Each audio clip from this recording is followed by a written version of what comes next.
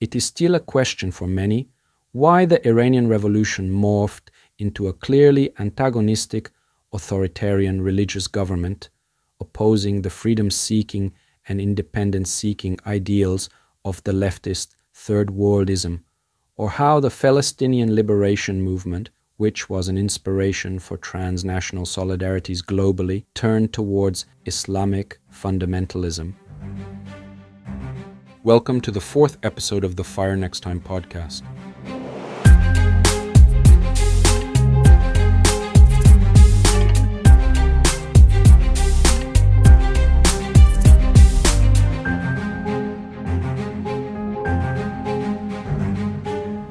In this episode of the Fire Next Time podcast, I introduces the newly published book The Fate of Third Worldism in the Middle East, Palestine, Iran, and beyond. Third worldism represents a political doctrine that surfaced in the late 1940s to early 1950s amidst the geopolitical tension of the Cold War. Its foundational principle was to foster solidarity among the countries that chose to remain neutral and not align with either of the two superpowers of the time, the United States or the Soviet Union. But the term used in this book as an umbrella term covering a range of related ideas and ideologies connected across time and space to national liberation movements in what was then considered the Third World. In the words of Robert Malley, Third Worldism was a political, intellectual, even artistic effort that took as its raw material an assortment of revolutionary movements and moments, wove them into a more or less intelligible whole, and gave us the tools to interpret not them alone, but also others yet to come.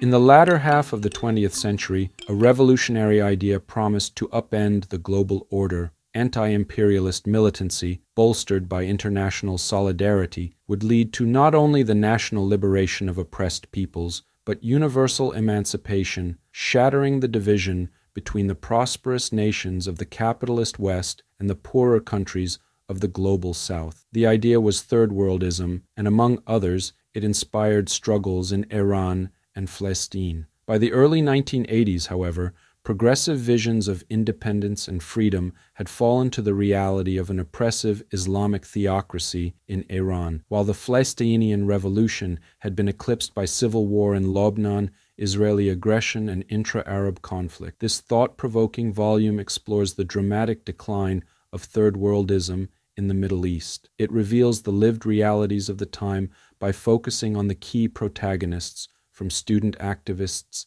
to guerrilla fighters, and from volunteer nurses to militant intellectuals, and juxtaposes the Iranian and Palestinian cases to offer a riveting re-examination of this defining era. Ultimately, it challenges us to reassess how we view the end of the long 1960s, prompting us to reconsider perennial questions concerning self-determination, emancipation, change, and solidarity. This book, adopting a global history through local history approach, aims to link the microhistories of individual, social, and political ideological movements in Iran and Palestine with their transnational intertwinements, and especially focuses on the late 1970s and early 1980s to interpret the broader history of third worldism as a global phenomenon from the perspective of the historical context of the Middle East, particularly Iran and Palestine. The Fate of Third Worldism in the Middle East, Palestine, Iran, and beyond. It is edited by Rasmus Christian Elling and Sune Haugbolle and was published in early January of this year by One World Academic as part of the Radical Histories of the Middle East series. The book spans 320 pages and includes 11 chapters, along with an introduction and a conclusion. Rasmus Elling is a professor of Iranian studies and the head of the Department of Middle Eastern Studies at the University of Copenhagen in Denmark. He is also the author of Minorities in Iran, Nationalism and Ethnicity, after Khomeini. Sune Haugbolle, on the other hand, is a professor of global studies and the head of the Department of Global Sociology at Roskilde University in Denmark, and a researcher specializing in the history of the left in the Middle East, particularly in the Arab world. The aim of this book is to revisit a time when the power of third worldism in one of the world regions, which until then had been a strong harbinger for change, reached its peak and then dramatically declined. The period in question includes the historical turning points of the late 1970s and early 1980s in the Middle East. Specifically, this book focuses on two struggles for freedom and national sovereignty in Western Asia, namely in Palestine and Iran, which were significant not only for political developments in the wider region, but also for the global solidarity movement. Asef Bayat, who holds the position of Professor of Global and Transnational Studies at the University of Illinois at Urbana-Champaign, and is a distinguished scholar in the field of social movement theories, offers his remarks on the back cover of this volume. What happened to the ideology of third worldism, which once promised to lead the oppressed peoples of the world towards a broad sense of freedom and liberation? In this valuable book, the authors examine the decline of one of the most influential revolutionary ideologies on a global level, the implications of which cannot be underestimated for the practice of radical politics in today's Middle East. According to the book, while the revolutionary discourse across the Middle East was dominated by leftist movements in the 1970s, it became apparent in the early 1980s that Islamism had transformed into a powerful political trend, if not entirely dominant. This shift can be traced in the ideological political transformations of countries like Iran, Yemen, Iraq, Syria, Libya, Egypt, Lebanon, and the Palestinian movement. In these countries, socialist regionalism and Marxist internationalism were challenged by Islamic revivalist movements. Maral Shamshiri, the distinguished historian and civil activist, meticulously utilizes obituaries as a lens to dissect prevailing issues concerning gender dynamics within the context of revolution in the 4th chapter of her work.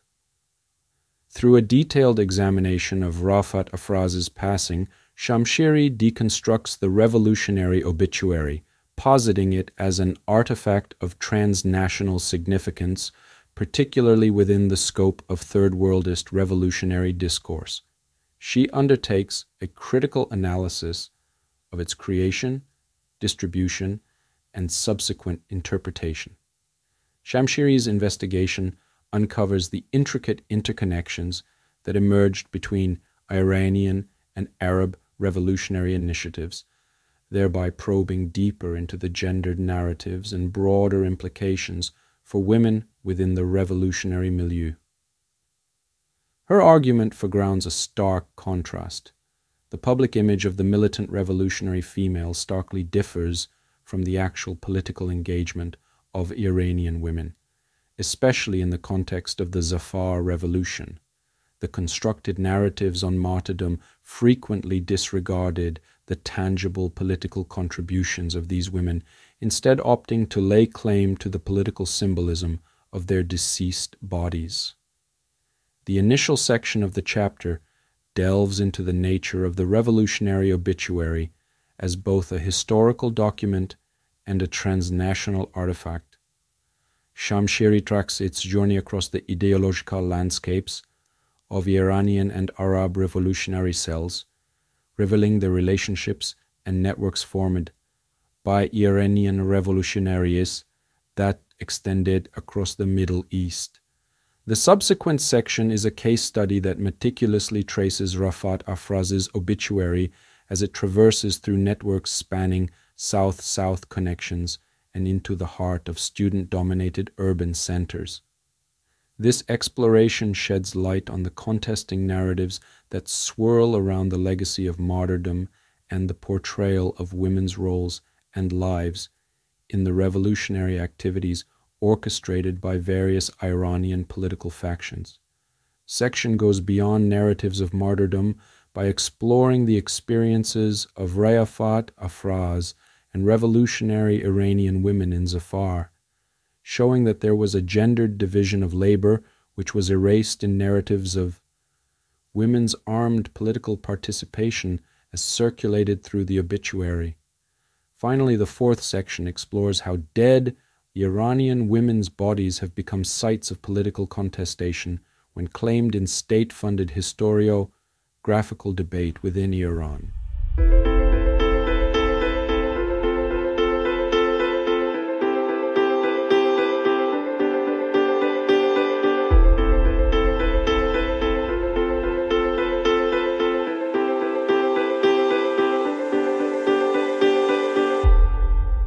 Why did third worldism, as a liberating and anti-imperialist ideology in the global South, particularly in the Middle East of the late 1970s, experience a decline?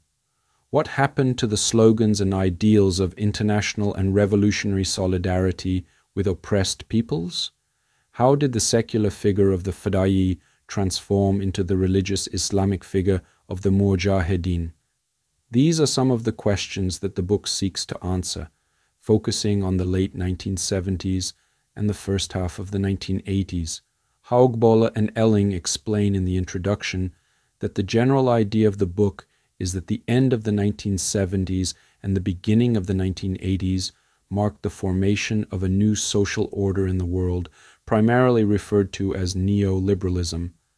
This global situation, in interaction with the historical, social, and economic structure of the Middle East, led to a significant transformation in the ideas and political movements of the left in the Middle East, marking the weakening and decline of third worldism in the region. The editors believe that while the reconstructive trends of 1979 should be sought throughout the 60s and 70s, the year 1979 itself is a turning point in these global and regional transformations, considered a crucial year for third worldism in the global South, especially the Middle East.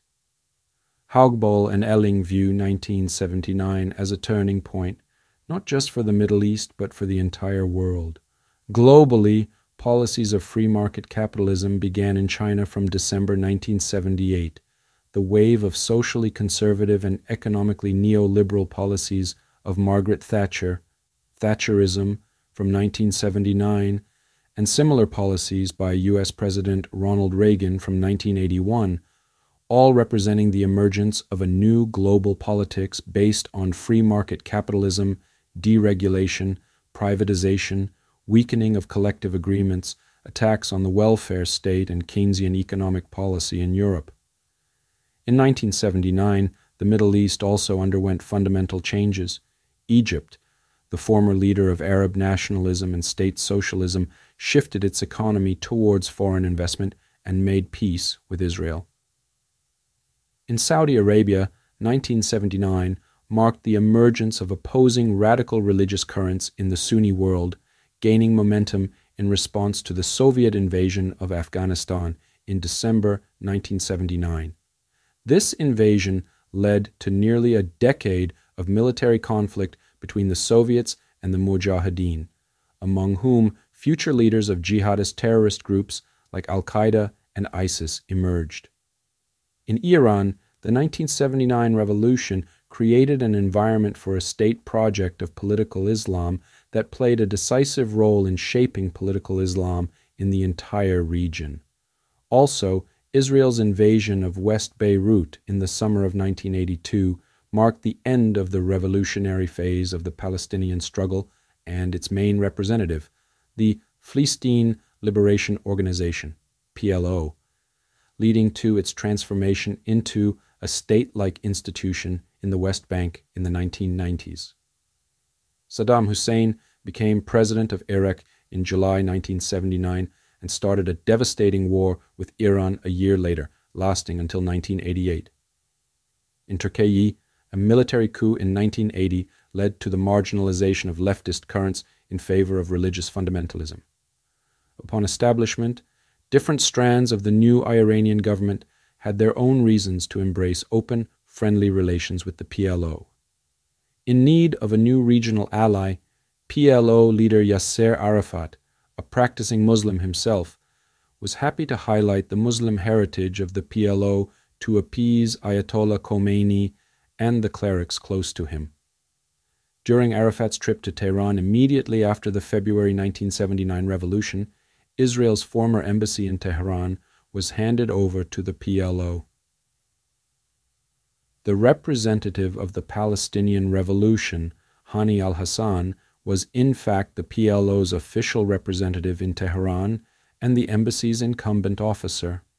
At the same time, however, Islamists were naturally aware of the PLO's leftist inclination and its financial and political ties to both Sunni-majority Arab countries and the Soviet Union, while other revolutionary groups such as the Islamist Marxist, the People's Mujahideen, organization of Iran and small internationalist groups openly engaged with, supported, and sought assistance from the PLO, the Islamist and domestically oriented Islamic Republic Party, IRP, had to find a more nuanced approach to support the Palestinian cause while refusing to endorse the PLO's unfavorable history and connections.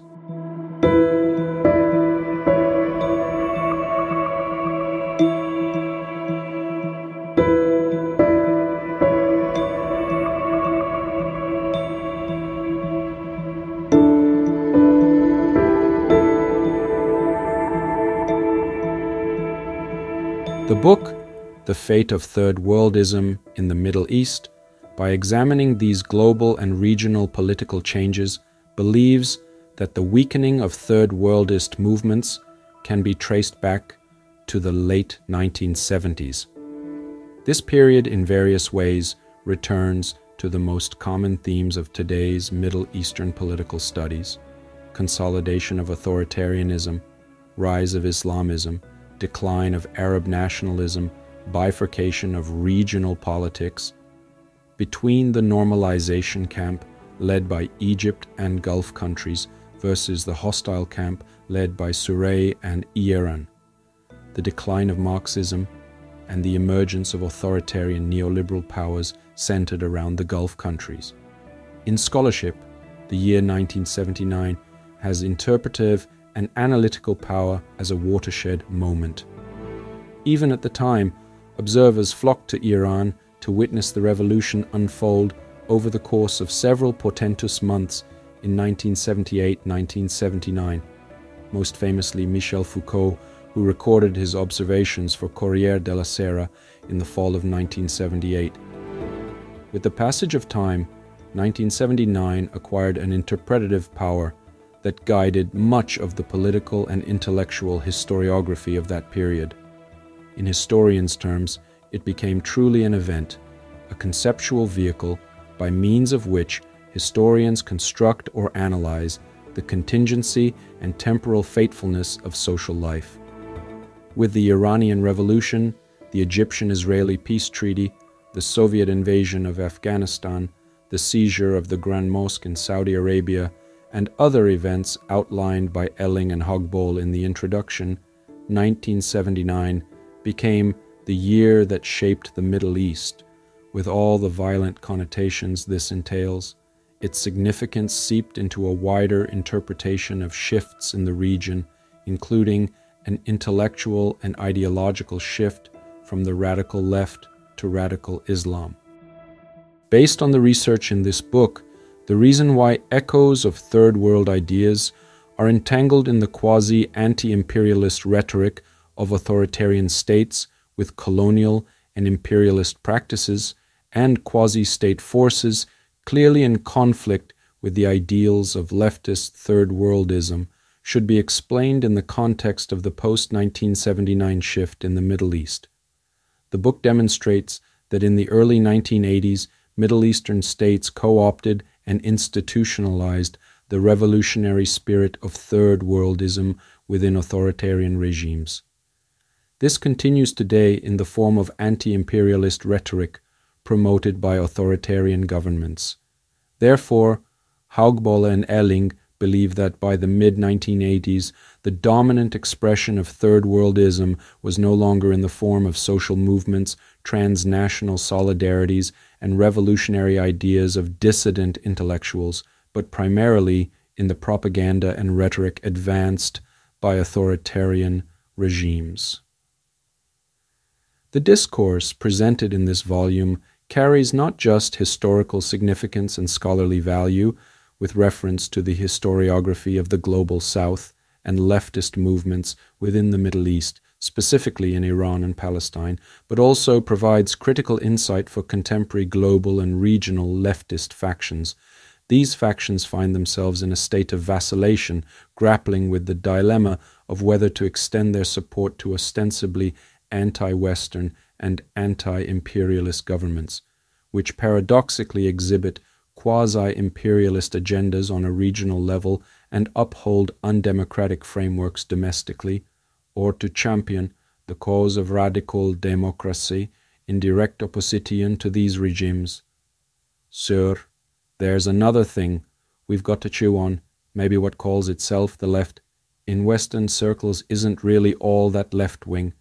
Might it just be a piece of the right-wing mentality in a clever disguise, acting all progressive while really just slinging around populist, hypocritical vibes? The contributions in this book complicate the picture around 1979 in two important ways. First, they shed light on how informal networks stretched out on both sides of the 1979 divide. Second, and in relation to that, they complicate the conceptualization of the relationship between, on the one hand, the leftism that characterized third worldism in the 1960s and 1970s, and on the other hand, Islamism. The relationship between the two cannot be understood either as a linear development or as a clean break. Between Iran and Palestine, there were ideological currents and activist networks that persisted after the Iranian Revolution, even as they transformed in the process. The period stretching up until 1982 saw a balancing act and a set of tensions between two political visions that coexisted on the political scene in the Middle East and had reverberations that extended beyond their nationalist descriptives: the Iranian Revolution and the Palestinian Liberation Movement. The first was increasingly Islamist, the other remained leftist and secularist in orientation. Yet, while they seem irreconcilable on the level of big politics, the histories traced out in this volume shed light on the tensions as well as the dynamics between the two.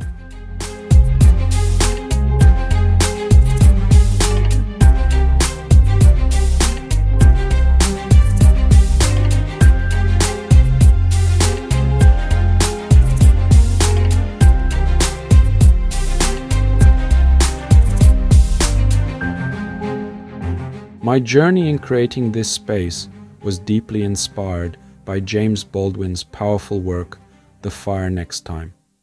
The title is not just a homage to Baldwin, but a commitment to continue his legacy of speaking truth to power and advocating for societal change. FNT is independent, ad-free, and self-funded. By donating to this cause, you become an integral part of this vital movement. Your support enables me to continue efforts in providing insightful perspectives, initiating meaningful conversations, and fostering a more empathetic understanding of the struggles faced by individuals in the Middle East and beyond. Thanks for listening to this episode of the Fire Next Time podcast. This podcast publishing every 2 weeks. Please like and share with others.